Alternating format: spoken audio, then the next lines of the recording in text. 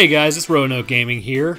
Today I actually want to do something a little different and maybe start kind of a new thing as far as with my channel, discussing stuff that's kind of going on, what I'm looking at as far as, you know, the gaming industry, news, things of that nature. And to kick this off, one of the things I actually found was people are having a huge issue with the Xbox Game Pass. And it seems to me that it's not really so much the consumers as far as you, me, and the other guy playing Xbox, but it's actually the secondhand stores that are having some major problems with Xbox actually doing this with their own content.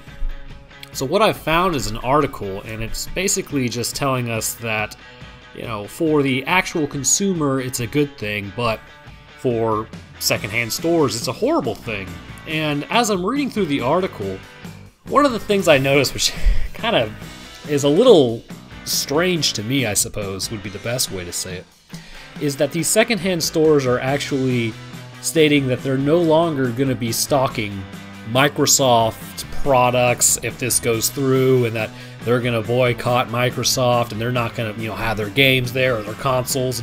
You know, one of their valid points that they do raise is they're not going to have it because they won't be able to sell it because people can just get it digitally. But at the same time, it's like they're using it as a bargaining chip to say, oh, hey, Microsoft, if you do this with your products, then we're no longer going to support that.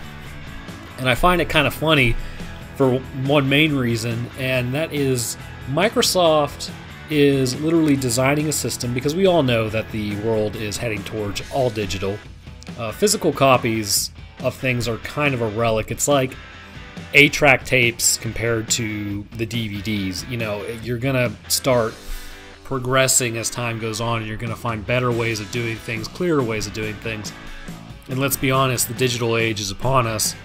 Physical copies are no longer needed. I haven't been to a GameStop in years because of that. And what I'll do is I don't have to pre-order something and go stand out there at midnight and do all that.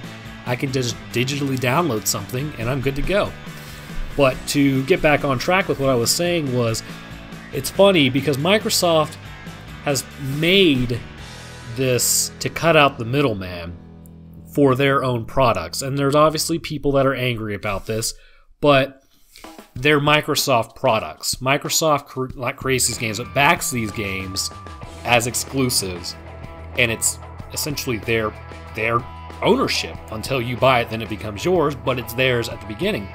And these secondhand retail stores have always kind of found a loophole with things, and they were able to sell it. And, you know, for the last, 6 years or so, especially with the release of the Xbox One, we started to see that you needed certain type of code, or there needed to be proof that you purchased it outright to play on Xbox One. And I will admit, Microsoft kind of, lack of a better term, shit the bed on that one. They overreached, and then they started screwing with the consumers.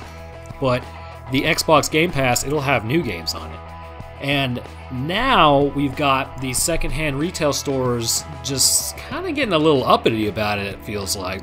Talking about how, you know, like I said, they're gonna boycott Microsoft, and they need Microsoft.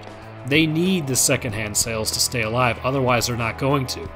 This almost harkens back to when Blockbuster basically said Netflix would never amount to anything, and Blockbuster wasn't going to change anything about its business tactics or overall business model.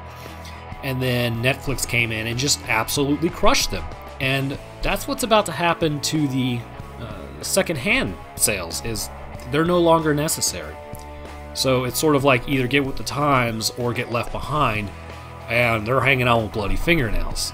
So I just kind of wanted to talk about that and maybe get your guys' opinion on it in the comments. Is this the end of the physical brick and mortar store as we know it?